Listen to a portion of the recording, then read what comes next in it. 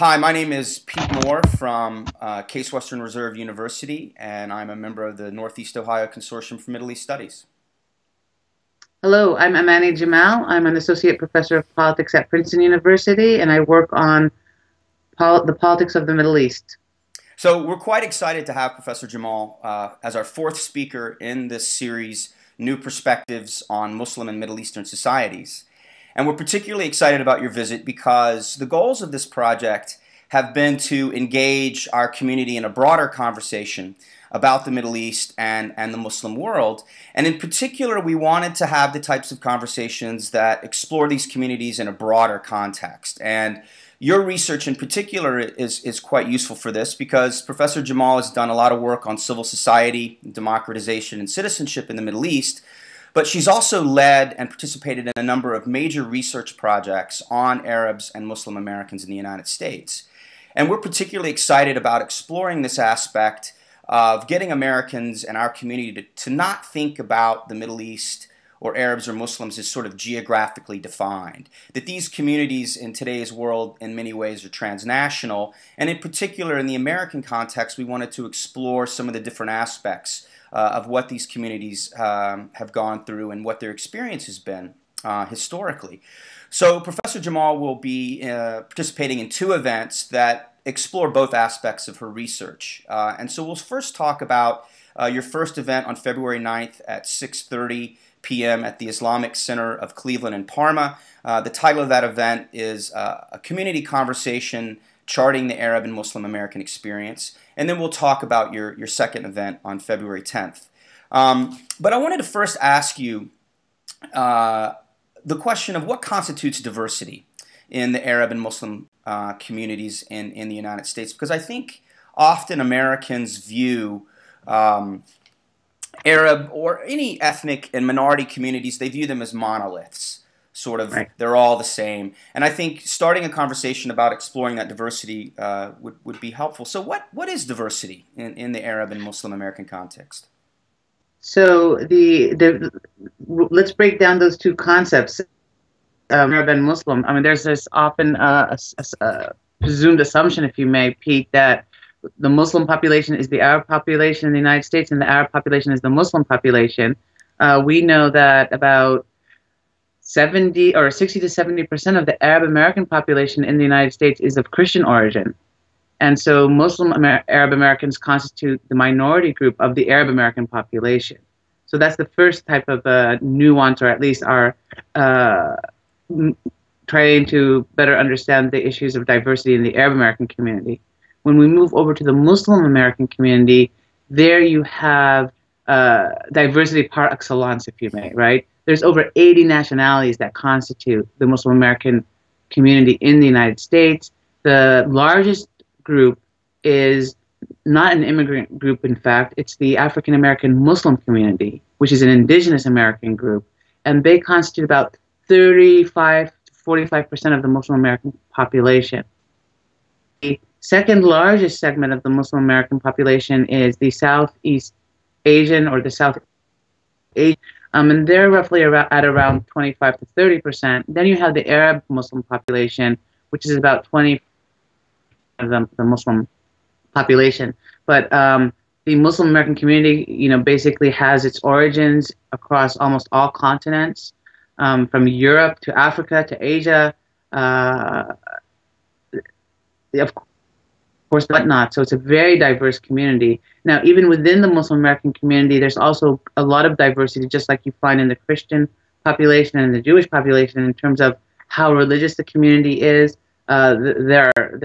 It's a very, again, a multifaceted community where you have a lot of people who observe, but you also have a lot of people who do not observe. So you can't really, basically say it's a monolith in terms of religious practice or observance or belief systems and whatnot. And then even within observe the Muslims who do observe the faith, there's a lot of diversity. You have Sunnis, you have Shias, you have Sufis, you have people who practice more rigorously, people who don't. So again, this is just trying to give you an overview of the diversity of the communities. And these are old communities too. I think also Americans tend to think of, all of these Arabs and Muslims came after 9/11 or slightly before 9/11. Right, absolutely. Like they weren't well known to the mainstream population until after 9/11. The truth of the matter is the Muslim American community has been here for centuries right now. Of course, that community has grown as immigration laws have fluctuated. So has and as other immigrant communities have grown as a result of different immigration laws. This also applies to the Muslim and Arab experience, right? But if you look at the earliest Arab immigrants started trickling into the United States in the late 19th century. So Right. they've been here for a very long time. Now we're talking about third and fourth generation Arab Americans in the United States. Having said that, Pete, it's also true that a good segment of the Muslim American community has come to the United States after 9/11. Oh, really? So about 40% of the Muslim, at least according to the most recent Pew Research Center survey on Muslim Americans, they estimate that about of the Muslim American population arrived in the United States, after 1990. What was that percentage again? About 40%. Oh, wow. So in many ways, it's a very old community, Pete, but Hmm. it's also a very new community That's good. as Yeah. well. Mhm. One obviously mentioned 9/11. That looms large in American popular culture and our historical memory, as shallow as it is sometimes. But what has been the change? I know that before 9/11, many of the issues of Arabs and Muslims in terms of their problems in the United States, their aspirations and opportunities, has 9/11 made, in what ways has 9/11 made a difference? How the United States government reacted to 9/11 versus issues of continuity in the community? So there are points of continuity, Pete, and there are points of, if you may, discontinuity, like breaks. I mean, 9/11 was an enormous shock to the Muslim American community, as you know. This is a community that was and still is doing quite well for itself. If you look at all socioeconomic assimilation indicators, the Muslim American community is doing slightly better than the mainstream population, better than a lot of the other immigrant groups in this country. So that's something that the Muslim American community is very proud of, and it's very, I guess, eager to guard that status in the United States. Then you have something like 9/11, which really just throws the whole community off guard, and now the community is being, quote unquote, implicated in this massive conspiracy of terrorism that's coming in from abroad. So of course this has had an enormous toll on the community. It's really put the community back. This is a community that was really coming into political identity, coming into mainstream political participation, coming into finding a voice, lobbying, becoming American, if you may. And then to have something like 9/11 happen off base, and to the point where basically most of the community resources today, Pete, are being directed at issues of discrimination, stereotyping, trying to improve um, the Muslim American, you know, representation, if you may, in the United States, and that almost all segments of the Muslim American community have basically now embraced, because they've realized that for the longest time there was this idea, well, the mainstream American population understands that terrorism is the act of these few radical individuals. By and large, this is a community that has has worked very hard, sees itself as American, sees itself as just as any other segment of American society, and they kind of had faith in that spirit. If you lo and behold, 11 years after 9/11, when we look at public opinion data today, the average American is far more distrustful of Muslims today than they were at the eve, right after 9/11. Wow. The average American, it basically believes it's okay to be anti-Muslim and to be vocal about it. And you see now that political parties are mobilizing in the open, embracing these anti-Muslim platforms, and our national leaders, local leaders, nobody's really standing up, Pete, to Right. say, you know what, this is not American anymore, right? I think that's a good point. So yeah, this is yeah. I mean, Go ahead. I think the idea that it wasn't, we often speak in this language that 9/11 did things, right? And what you're Right. suggesting is it wasn't 9/11 that did that. It was American society's reaction, the U.S. government's reaction, that has inculcated these ideas. If right after 9/11 the levels of distrust and fear and suspicion were lower than they are now, it suggests that there's been a lot more going on than just the cataclysm of 9/11 that did these things. I mean, Absolutely. in your research, you had talked about this process of racialization of Right. Arab Americans and Muslim Americans. What is that? Can you briefly describe that? Basically, the process of racialization, Pete, is the ability to differentiate yourself, to say, look, I'm different from these other people, these other, whoever the other might encompass, and I'm different more or less, just to simplify it, because I see myself as superior and I see that other group as inferior. And once you begin to have this relational dynamic between you and the other, it's in essence a racialization process. And what we do in the volume is we argue that it's not simply about phenotypical differences. It's not Mm-hmm. that you're white versus black. It's basically this whole idea that you're of a superior culture or of a superior religion or you've privileged yourself and placed yourself on some sort of pedestal, and then you look down, and this type of interaction then structures the racialization process, Right. which in my opinion explains why 11 years after 9/11 it's okay to get away with the type of public display of anti-Muslim sentiment that we see today. Right. Or in the paper the last few days, the New York police video, the scare video about Muslims that was shown to police recruits in New York City was quite alarming. It's remarkable, Pete. Again, these are the worst of the stereotypes that are being packaged together in these videos, and not only shown in to police officers training, but we understand and we hear that these are being circulated and paid for by certain groups to just basically increase the Islamophobia Right. levels of distrust and mistrust among the general population in ways to influence voting outcomes, right? So it's becoming even, and that's entering into these presidential debates or these and nobody's really talking to the Muslim community. I mean, again, CARE is doing a lot. I don't want to take that away from them, but CARE, and if we've learned anything from the last 11 years, what we're seeing in the United States with Islamophobia, Pete, is something that the Muslim American population on its own is not going to be able to address. That's a good point. This is a mainstream issue. Right. I agree. Going forward, what either more positively or somewhat more cautiously, what are the issues going forward in the near future for the community?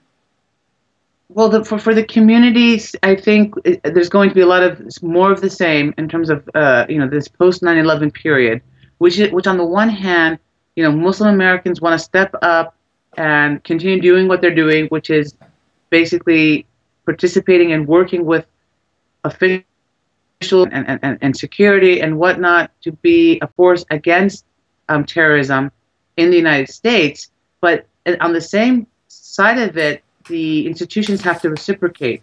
What you're increasingly seeing, Pete, is that even while Muslims have participated and engaged and embraced, basically local partners in terms of fighting the good fight, if you may, there's still a lot of suspicion that looms large, and that suspicion in of itself is creating pockets of marginalization.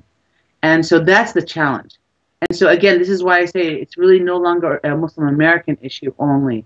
It's really about how mainstream society responds, and what we're seeing in the mainstream society today is not reassuring. Okay. Let's talk a little bit about your second event. Friday, you'll be participating in the City Club's Friday Forum.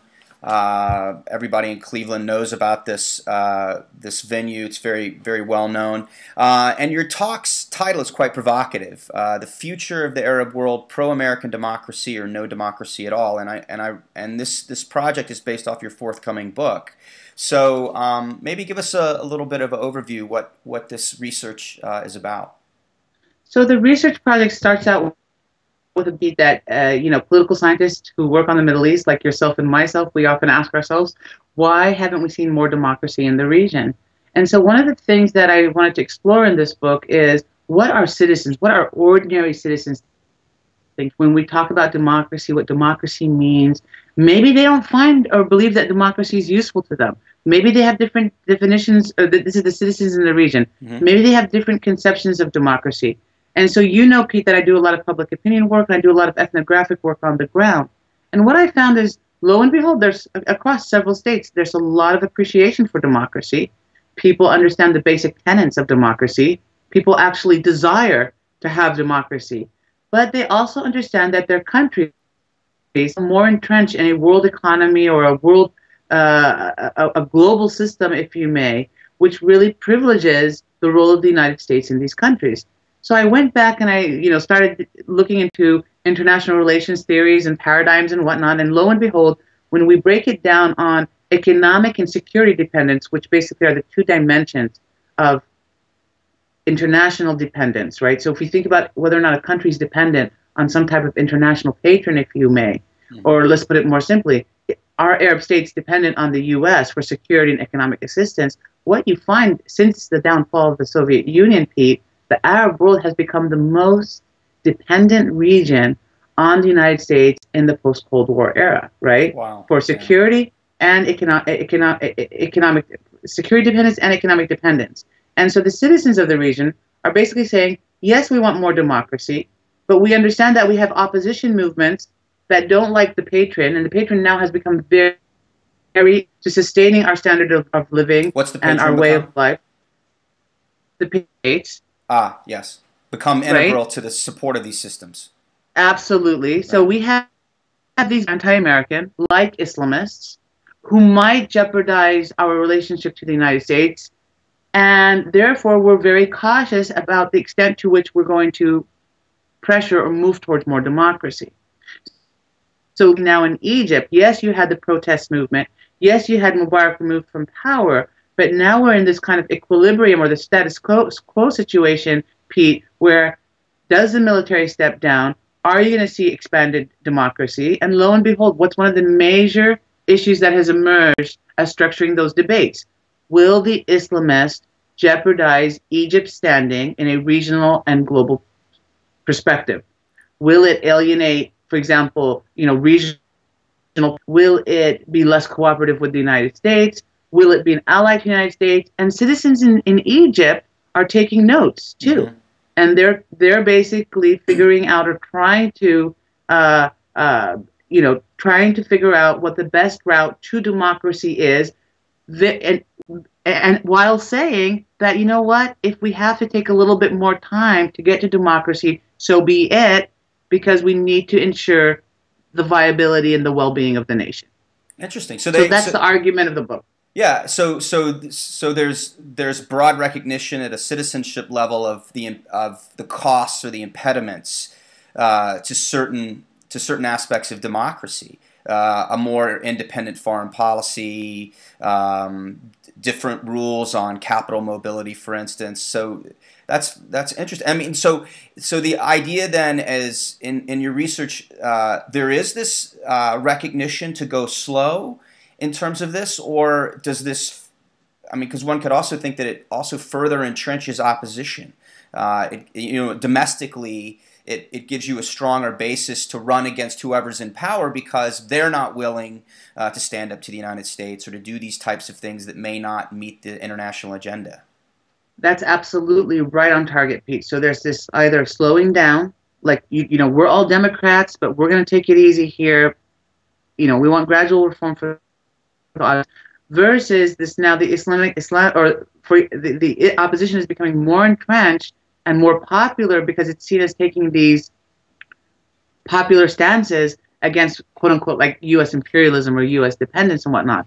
And that's why I argue in the book that a democratization agenda, given the dynamics and the contextual dynamics of the Middle East, needs to go hand in hand with a reduction of the sources of anti-Americanism in the region.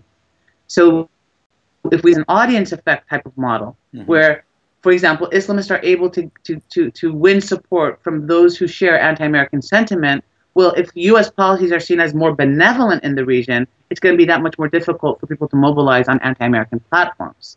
And so when you see the pendulum swing that way, there will be a larger coalition of the populations then saying, you know what, we're pretty pro-American anyways. There's no jeopardy going on with our international regional alliances. Let's move forward. But you have to kind of address the sources of anti-Americanism. Sure. Well, that, maybe in the next administration you might find yourself a position to help out in that.